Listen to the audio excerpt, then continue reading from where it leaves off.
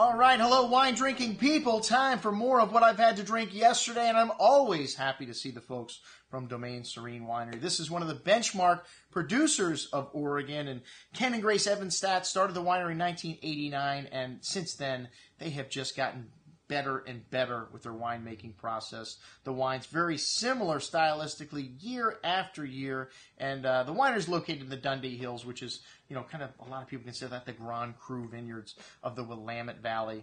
And these guys do source fruit from other vineyards, and they're even making a more entry-level wine. The Yamhill used to be their entry-level wine, but, it's very critical today when you're offering wines to restaurants to pour by the glass. They have to be in a certain price point for a lot of places. Otherwise, they don't even consider them. So they've created this product, just an entry-level Willamette Valley Pinot, which is the first time they've made this blend. It says a one-time only blend. It's from many different, multiple sub-appellations of the Willamette Valley. But who knows, they'll probably come out with this wine again in 2010-11, I would hope, because, you want to have a product that can put your winery in the by the glass game. And this wine is, textbook Domaine Serene.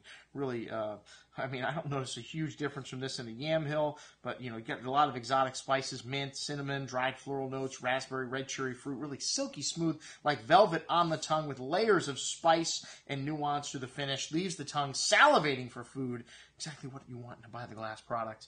But all these wines are like that. Really lovely balance and complexity in these wines, and lovely length on the finish. The Yamhill Cuvée, which they've dubbed this the little sister to the Evenstad Reserve, is a blend of each of their different vineyard sites that they own. It's got a lovely spice to the red cherry fruit with a potpourri of dried floral notes, truffle, earthy nuance, very complex. More and more coming out of this glass as this wine opens up. And this 2009 vintage, an outstanding vintage in Oregon. Fresh and zesty with lovely silky smooth like velvet on the tongue. The tannins here, an array of fresh earth, exotic spice, red berry fruit.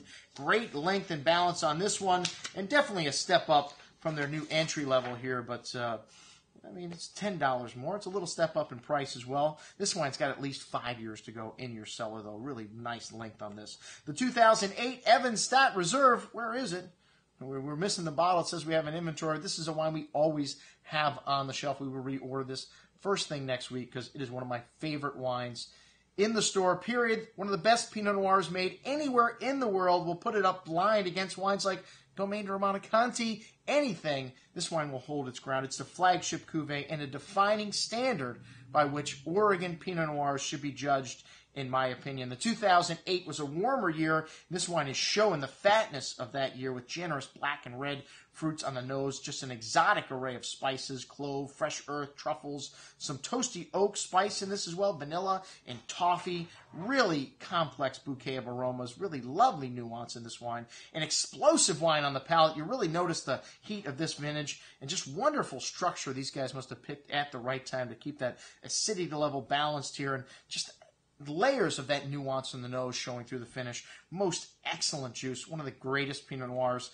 like I said, year in and year out, made in Oregon. This 2008 Domaine Serene Evenstad Reserve. And then the Rock Block Syrah. This was one of my great experiences this year traveling to Washington and Oregon. I didn't realize I was going to be in Oregon, but the Walla Walla Valley, 1/3 of it is located in Oregon. It's right on the border of Washington. That's where this wine is from, and that's where wines like KU, Serene, all these wines that are popping up now getting huge scores, and they make around 1,000 I'm sorry, that's going to make 1,000 cases. I don't know how many cases of this, but they've changed the routine on this to where now it is a non-vintage wine, which I don't understand why they would create a non-vintage product, and nowhere on the bottle does it say what batch it's from. It's a little confusing to fine wine consumers, but the wine is in the bottle, man. We showed a 99 vintage of this at our vintage Syrah tasting. It was one of the wines of the night. Absolutely stunning, and you really get more of a northern Rhone-ness to these Syrahs from this area.